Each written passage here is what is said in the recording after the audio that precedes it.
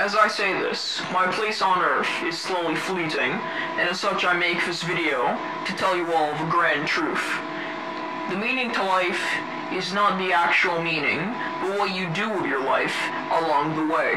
If you die a sad, pathetic, and lonely man, your life has been sad, lonely, and pathetic, no matter what you claim you've accomplished.